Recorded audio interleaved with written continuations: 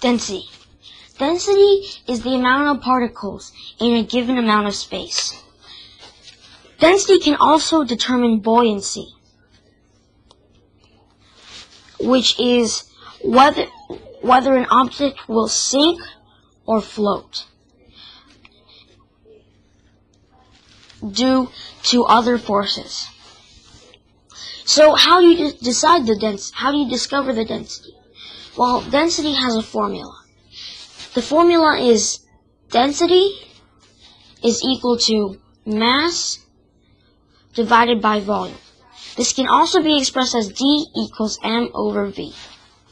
Mass is the amount of matter in an object, and volume is the amount of space something takes up. So let's now use a simulation to discover the density of this blue square and eventually find whether it is buoyant in water or not. First, we'll find the mass. Measuring mass, always use grams. And this scale tells me that the mass is 78 grams. So let's record that. Next, we want to find the volume. In order to find the volume, we can use something called water displacement. You use a graduated cylinder partially filled with water.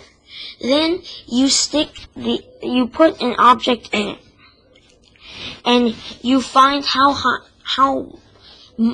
much the water has risen. That is your volume. And here the simulation has already told me the volume, 29 milliliters. So, now let's do some division. 78 divided by 29, rounded to the tenth, is 2.7. For your units, you should do grams per milliliter.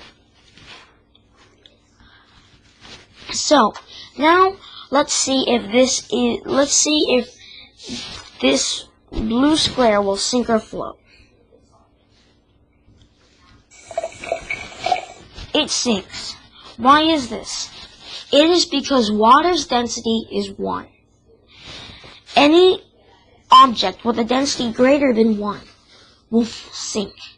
Any object with the density less than 1 will float.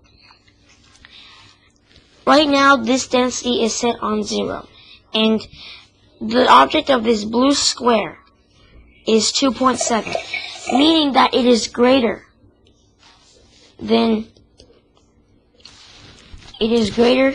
1.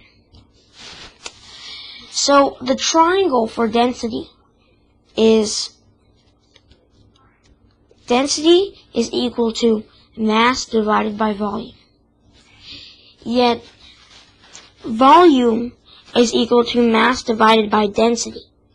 And mass is equal to density times volume, which fits perfectly.